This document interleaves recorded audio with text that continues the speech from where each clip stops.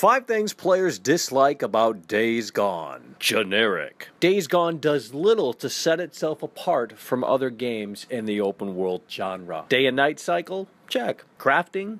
Check. Climbing towers? Check. Marking enemies. Are you starting to kind of understand where I'm getting at here? It's a very samey game. If you're expecting this to bring something new to the table, well, you're ultimately going to be disappointed because Days Gone does nothing to push the open world genre forward in a way that makes sense.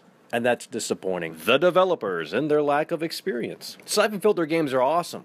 Well, they were, at least back in 1999. But the developers behind Days Gone, they haven't necessarily done anything as of late. In fact, their last game that they put out was a PlayStation Vita title, if that tells you anything. They don't have any experience, and I mean any experience, in making an open world game. And I think ultimately, it shows, man. Zombies. If you're gonna throw in zombies here into your game, you really have to kind of think outside the box and say, okay, how do we incorporate zombies into our game that makes them feel fresh and unique and interesting? And unfortunately, Days Gone, they didn't really hit that. Because the freakers here in this game, yeah, they have hundreds and hundreds of, zombies chasing you throughout the game and all of that stuff and hordes and, okay, cool, but it's like, dude, this isn't anything new. Dead Rising did this a long time ago.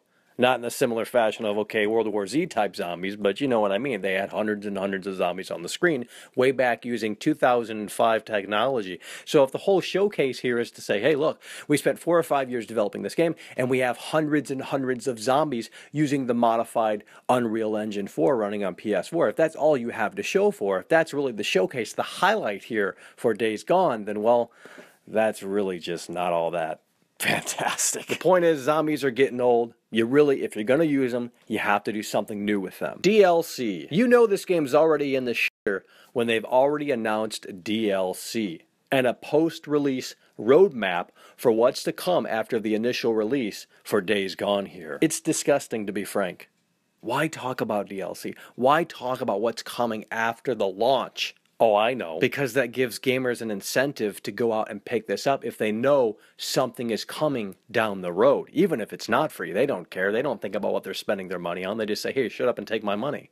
Unfortunately, that's the case. Last but not least, this game is stuck in the past. If Days Gone came out in 2009, I would have been way, way more impressed than I am with it here today in 2019. It really does feel like a last generation title that seemingly somehow snuck its way onto current hardware. And I think ultimately, at the end of the day, it shows. So those are 5 things players dislike about Days Gone. Stay tuned for a real, raw, honest review coming soon once Days Gone hits the store shelves. Thanks for watching.